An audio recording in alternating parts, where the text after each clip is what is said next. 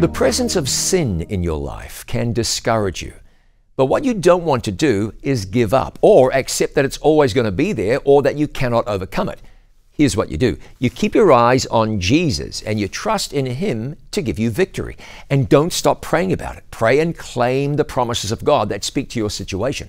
In Matthew 1:21, the angel said, "You shall call His name Jesus, for He will save His people from their sins." That's His promise to you. When you accept Jesus as your Lord and Savior, you come into possession of the gift of eternal life. It's yours. But then you want to grow, and as you receive more and more of Jesus, the things that used to have you in chains are going to fall away as Jesus becomes a bigger and bigger part of your life.